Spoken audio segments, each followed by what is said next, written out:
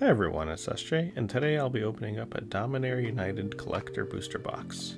I received some great feedback from my last video, and I made some updates and changes, so if you like what you see, let me know in the comments, and please like and subscribe. Dominaria United has some very interesting cards, but ultimately we want to pull some Lost Legends, which are Legends cards that have been inserted into boxes. It's roughly 1 out of every 3 boxes, so it's unlikely we will see one, but it would be great to get one. I'll be back after the opening to do a recap.